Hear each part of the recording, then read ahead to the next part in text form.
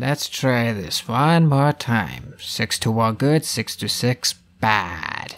Alright, so here's the Krunker editor. I have an empty map file. What I like to do here is just do a quick start, and that gives me a good thing to test on. You could obviously do this on any existing map, but I just like doing this because it gives me a spawn point and a decent platform to test on. In order to get to the scripting part of the map, we're going to go up to the scripting button on the menu bar, click it, and that brings up the KrunkScript window. For this keyboard overlay, I think the best way to start is to just do one key and go through the sort of functionality, the steps for it, and then go from there.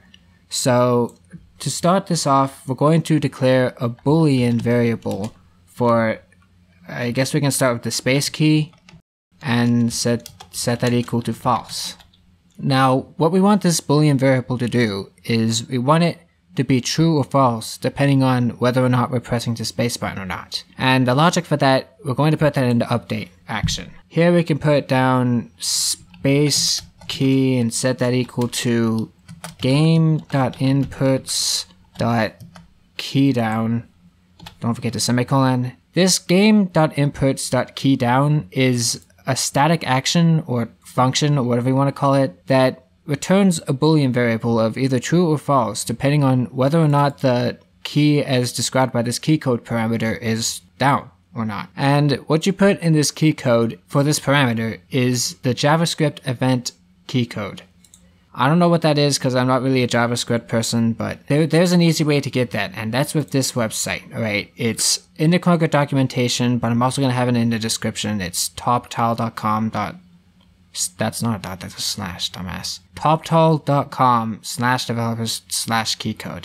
What you can do here is just, as it says, you can press any key, like the space bar, and there you go, it gives the key code, 32, in bright, big, bold letters, or numbers in this case. And you can select it, and, well, I mean, you don't really need to copy it, it's literally just 2 digits, but you can replace this key code parameter with the code, which is 32, and now we have it set up so that this space key is set to true or false depending on whether or not this is true or false, which means the game can now detect whether or not you're pressing the space bar or not. And what we want to do with this is we want this to determine the color of the rectangle that we draw on screen to represent the space bar.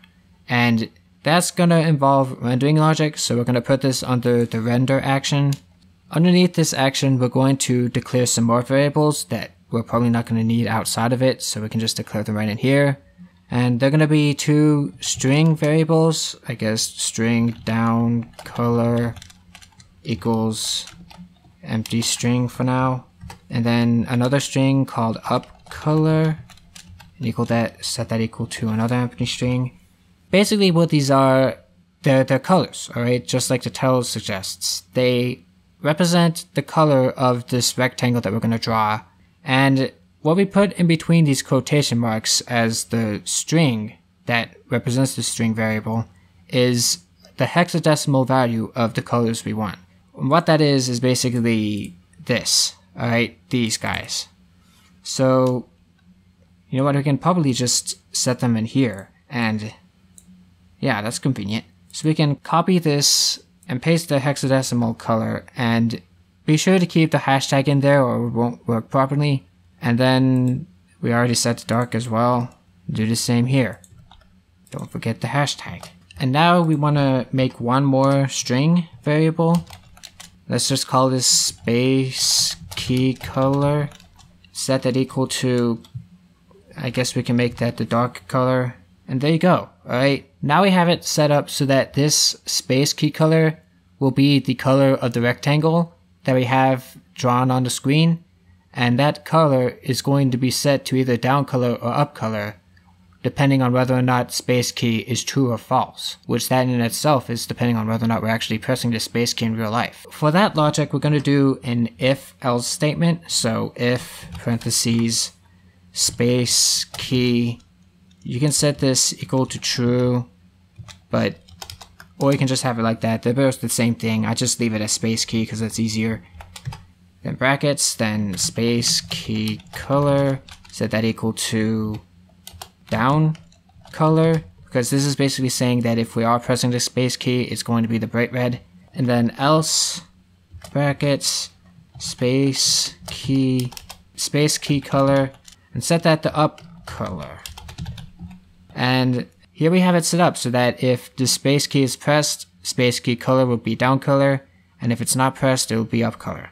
Now all that's left to do is to actually draw the rectangle onto the screen. So we do that with game.overlay.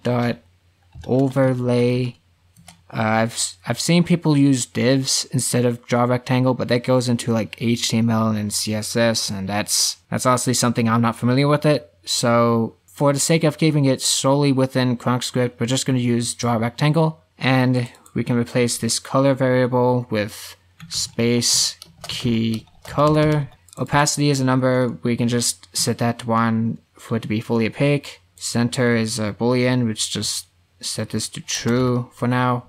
Rotation is 0, so it's perfectly straight.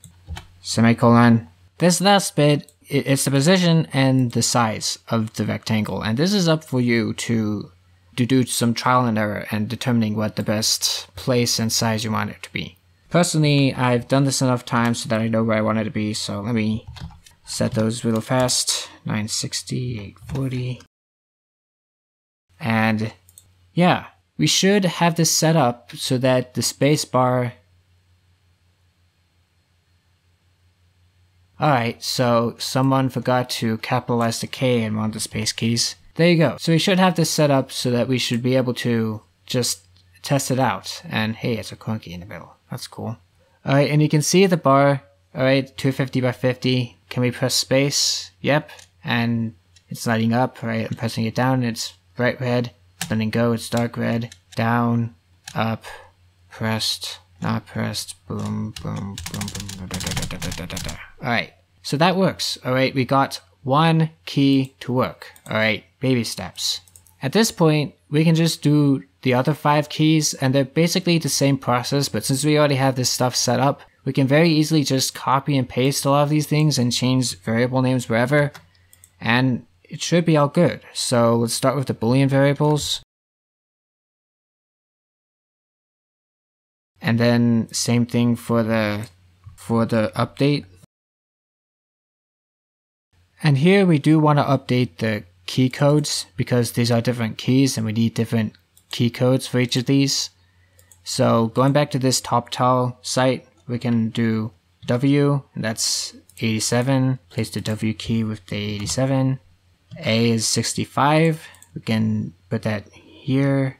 S is 83. And I believe the D key should be 68. Yep, 68. Shift key is 16. And down to the render action, let's copy paste the key colors.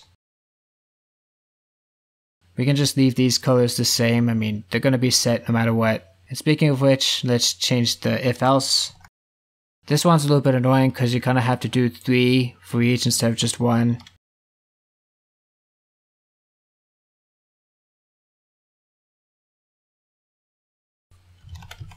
Alright, that was totally not tedious at all, but we got that done. And now on to the actual drawing of the rectangles. Just replace the things here. And now comes probably the most difficult part, which is figuring out where to place all these keys. So shift key is wide, but not as wide as the spacebar, so let's put that at 100, and let's move that over a bit. The WSD keys are all squares, so they're all 50 by 50.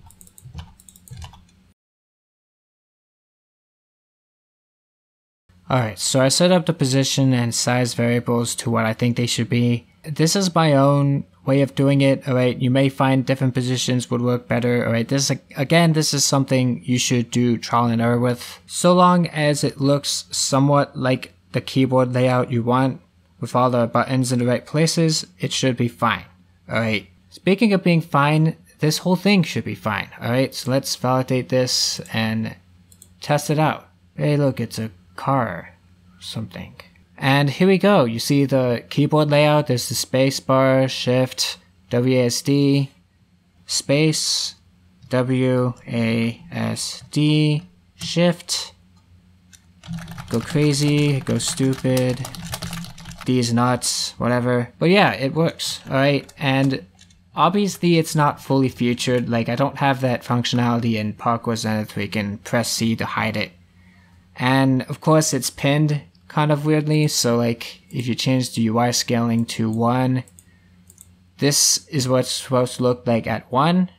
So it's down the center and the bottom, so this is what it's intended to do, but obviously I had it at a lower UI scale, and that kind of messes it up. Alright, and that's because anything you draw on the screen with KrunkScript with the render function is pinned to the top left, and there is a sort of weird way of getting it to pin in other places, but it's beyond the scope of this video, to say the least. Alright, so if you want to see some of these extra features added onto it, do leave a like and a comment, and I might make a part 2 to this. Anyways, yeah, that's a keyboard overlay. Now y'all can stop asking me questions in the Discord and let me be a loser in peace. Alright, okay, bye.